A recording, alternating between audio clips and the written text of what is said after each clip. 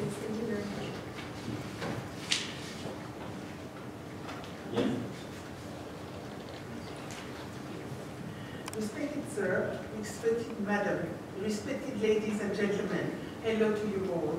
Once again, I am thankful to Baloch Voice Association to give this opportunity to stand in solidarity with the oppressed people of the world and to express my views. As today's conference is entitled Economical Designs and Repercussion of Human Rights, any sort of economical design or project should exist for the benefit only, for the benefit of the people, not for eliminating the people from their land, not for looting their resources.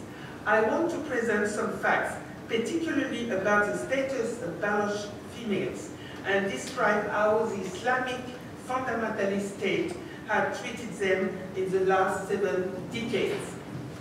Infant mortality rate in Balochistan is 39 per 1,000, which is enormous. 18 mothers per 1,000 die during delivery.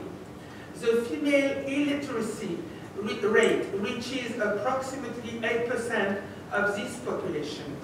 The females holding jobs is less than 1% of the female population.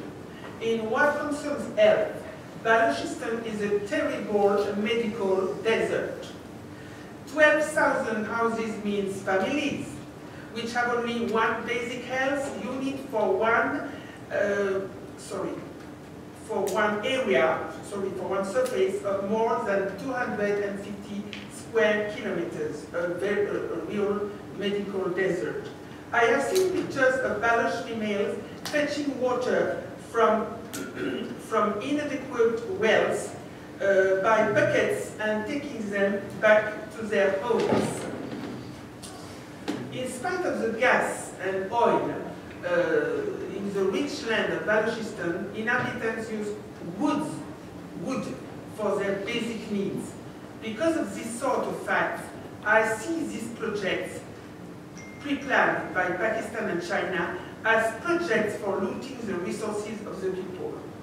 I am a European citizen, and I need to mention this fact that the Islamic State of Pakistan is using religious terrorist groups to terrorize the secular people of Balochistan in order to keep them away from education. They distribute integrist venomous leaflets, they throw acid on them, they even attack schools and kill teachers, intellectuals. Recently, on the 8th of June, some intellectuals were killed in Balochistan. This destructive method is highly deplorable.